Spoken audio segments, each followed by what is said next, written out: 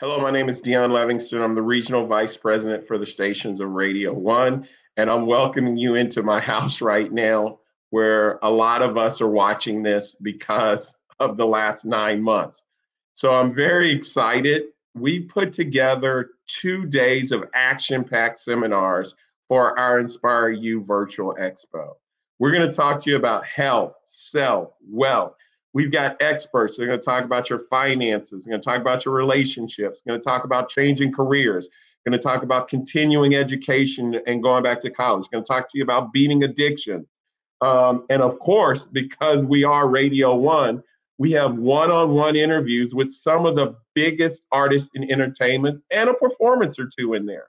So we wanted to end 2020 on a positive note because we know what we've all been through for the last 9 months.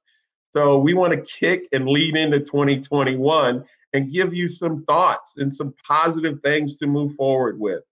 So thank you. Thank you to everybody in our community for everything you've done. Thank you to the Urban League, to Gleaners, to Second Helpings for the 35 weeks we've been out there feeding people in our community.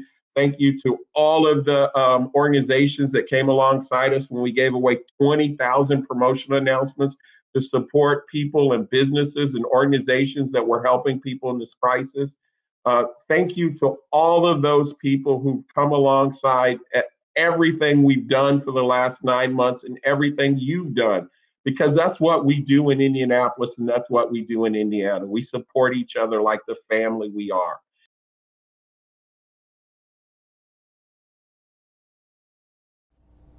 Hello, I'm Osili, President of the Indianapolis City County Council. And on behalf of the Council, I want to welcome you to Radio One Indy's Inspire You Virtual Expo. There's been a lot of talk about what a tough year 2020 has been, and there's no denying that fact. Our community has been tested in ways we could not have ever dreamed of just a year ago. But one of the best things about being a member of Council is that I get to see, close up, the heart and soul that so many of you invest in your neighborhoods, your churches, your schools, and small businesses, and so much more. Whether it's fighting the COVID-19 pandemic, fighting to end gun violence, looking in on the elders in our communities, helping deliver meals to our most vulnerable neighbors, or fighting for racial equity, I've seen members of this community be an ever-present help in trouble for one another.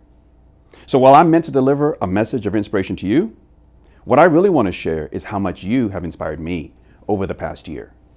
Your commitment to this community is the bedrock upon which we will build a more equitable city for us all.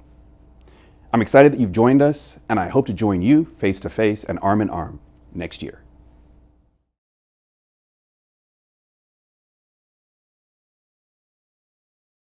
Greetings, everyone, and welcome to the Inspire You Virtual Expo.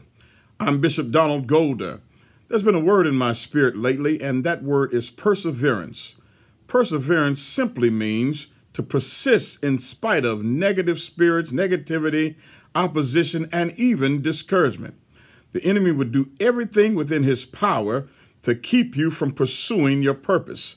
The synonym for the word perseverance is persistence. With that being said, my brothers and sisters, I want to encourage you to push powerfully, persevere. Don't let pity, problems, or even pandemic hinder you from pursuing your purpose. Be persistent in your pursuit. In the Bible, in 1 Samuel, the 30th chapter, when King David and his men reached Ziklag, they found that the enemy, the Amalekites, had raided the city. They burned the city. They took their wives, their daughters, and their sons, and all the inhabitants into captivity. And when they saw this, they cried and they wept sorely till they could not weep any more.